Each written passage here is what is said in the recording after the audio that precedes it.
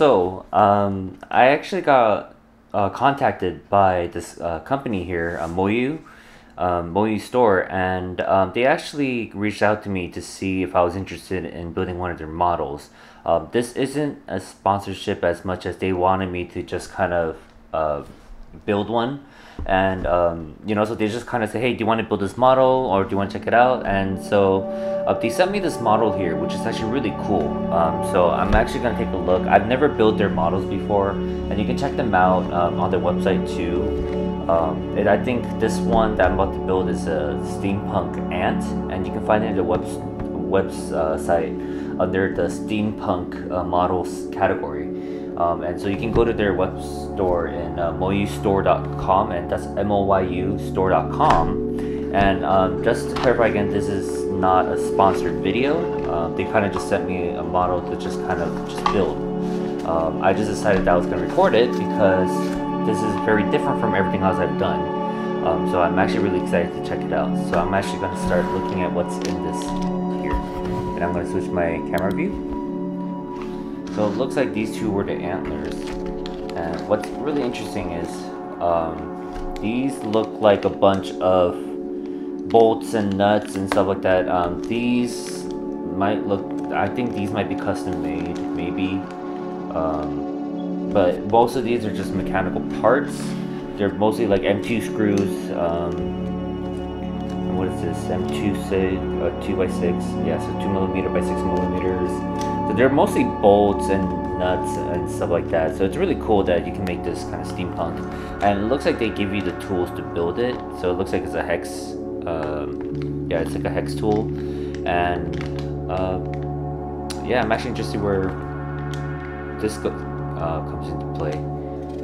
But for the most part, it looks very diagrammatical with not a lot of written description, which is great because I see some Chinese characters, but other than that, it's mostly just the part numbers and the order of sequence of order that you're supposed to put in together.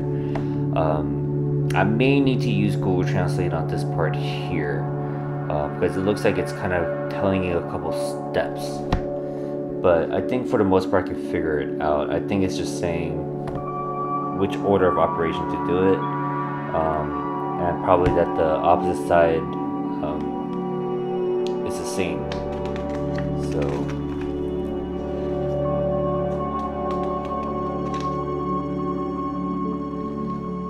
it looks really cool, actually. I'm actually really excited to build this. So we're gonna see how this comes out. So let's actually start opening up this box here, because I'm really curious to see what's in here.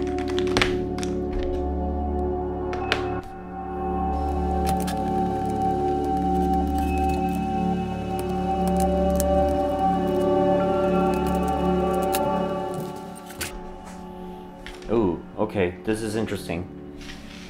So these are just the connection parts, but look at this. These are really cool, actually. Let me turn it around because somehow it's flipped with the box. So you have your parts here. So this is part A, B, C, and D. This is just the back plate. Okay. This is actually really cool. So these look, I think these are custom made parts, while these are just very standard mechanical parts or screws. I think it's really creative how they did this, and I'm actually really excited to build it. So without further ado, let's go ahead and start working on it. So for the first step, which is the middle body, these are all the parts that you need. So it's about 1, 2, 3, 4, 5, 6, 7, 8, 9 parts. And these 3 parts came from that sheet, and it was in sheet A.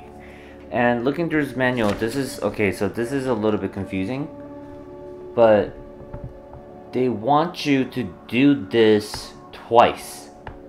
And the only way you can see it is by looking at this manual here, where you see this one part, but they're highlighting it, saying, and just circling. So this is their way of saying, hey, whatever you did here, make sure you duplicate onto the other side. So actually I need double these parts here, not this part here, but everything else I need to have double of. So I'm actually gonna pull out those parts again. So I have all the parts here now, so I'm gonna start building this first part.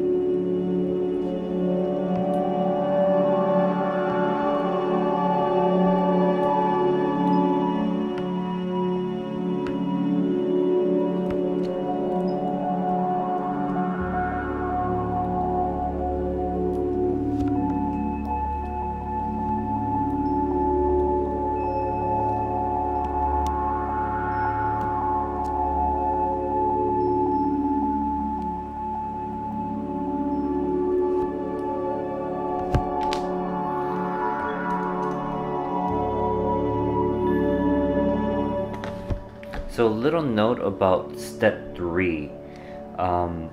If you see here, it says M2 by 5 by 0.5, but in reality that is a typo, and they actually corrected this for this part here manually, but they forgot to update this one. But it's the same. There's no 0.5, there's only a 0.3. So just in case you're following along with this video, I do want to make sure, just because I don't know if you're going to get the same manual, would it already manually corrected, but just in case, that's what that is. So don't try to use the one that has a 0.5 at the end, which is actually a M3 by 7 by 0.5, which won't fit. So you want to make sure to use the M2 by 5 by 0.3.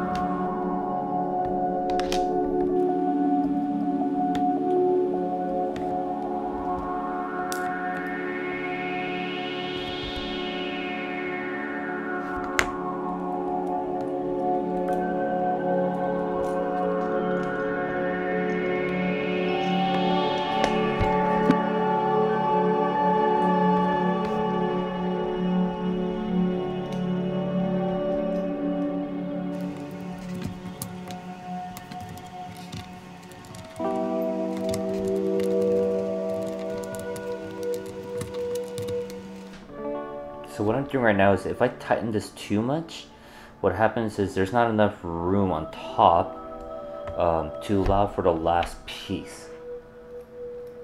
And so I'm actually going to be kind of putting it more towards the middle and then tightening it afterwards, and just hope for the best.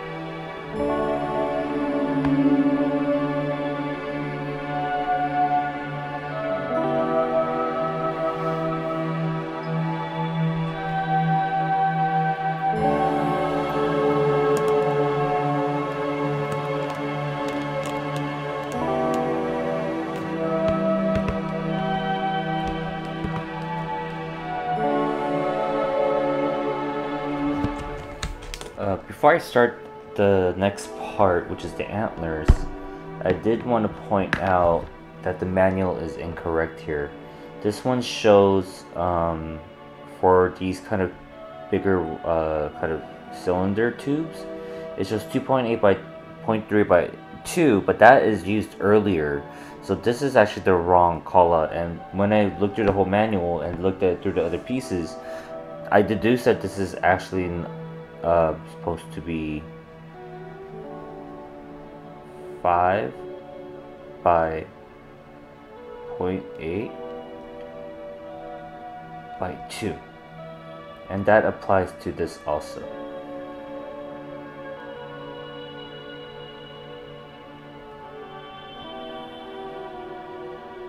So these two are actually incorrect in the manual.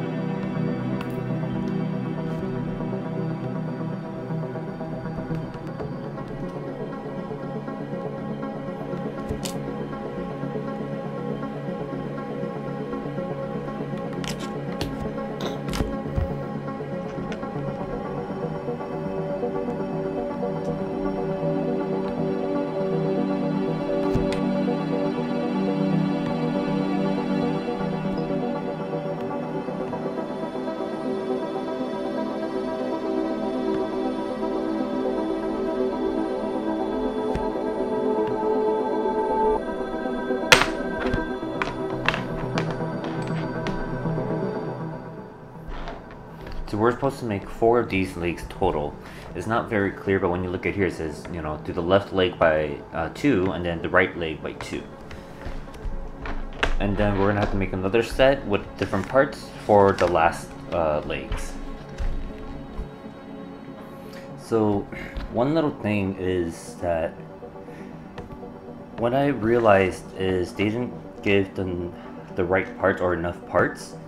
So the M2x4s, I need 4 of them, and as you can see, I used up the whole bag, and there were no spare parts or anything. So it's actually missing 4 M2x4s. They did provide extra M2x6s, but there's only 3 of them too, and it's a little bit long. So what I actually am going to do is I do have spare parts that I'm going to try to find, but I don't have it right now. So I'm just going to finish this up, and when I find the M2x4 screws that I have, I'm going to install it onto this part. Luckily, it's not actually needed, but it does look nicer with it. So I'll just do that afterwards.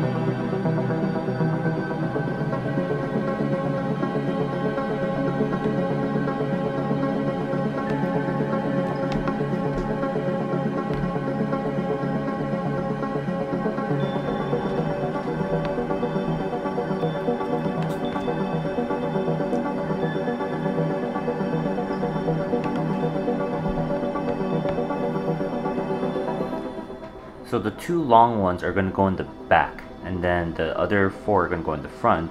And I'm making sure that I'm having the screw head on the same side. So I actually build it so that it's always going to be facing the front. But if you haven't done that and you don't care, then it doesn't matter which orientation you're putting it in, as long as you put the 2 in the back, the long ones in the back, and then the short ones in the front and the middle.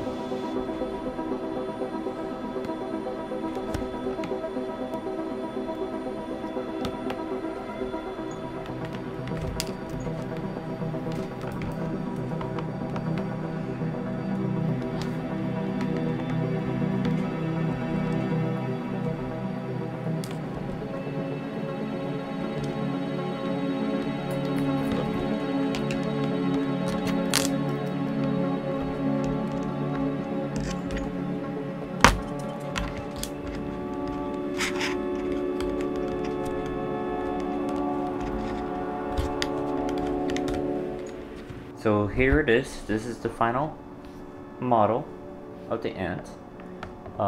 It looks really cool. Let me actually get rid of the overhead camera. It turned out really well. I'm actually really surprised by the quality of the parts. I mean, a lot of them are like typical mechanical screws and stuff like that, but I think just like how all the parts fit really well, you know, and the custom parts that they created are really nice. It looks really cool at the end of the day. So I'm really happy with how this turned out.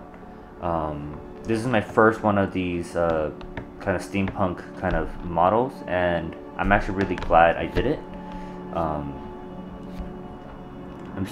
I might need to tighten a couple more screws because some of the areas do seem a little loose that I feel like over time it's just gonna kind of just start sinking because it can't hold up its weight. So I will tighten up some of the screws, but I'll do that later. I'm gonna switch over to a overhead view just so you can see what it looks like on top. And these antlers are like really tall right here, or really long. But yeah, I mean, I hope this video was very informative of what these type of models are. I've seen them online before, and I was kind of not skeptical, but I was kind of curious like how this all comes together. But it is really cool. It looks really technical, but since there are a lot of just like or typical parts that you find, like the M2 screws and stuff like that, I would actually say it's a lot easier than the final product looks. It's just a little bit tricky to probably get some of the screws in at an angle, especially if you have like stubby fingers like I do. But even then, I was able to do it with just very simple tools. So I don't think you'll have too much of a problem working on it. And it's not a low quality model, as you can see here. It's very high quality. So I think if you do purchase this model set, you'll be really happy with the way it turns out.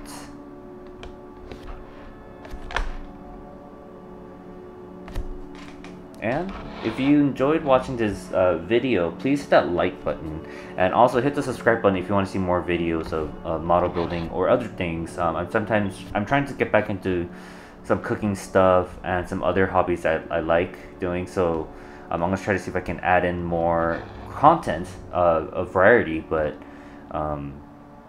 you know, or I'm gonna try to do some of these off models too once in a while, so that it's not just the PLA models or the Metal Earth models, and I'm going to try to see if I can get some more variety in model making.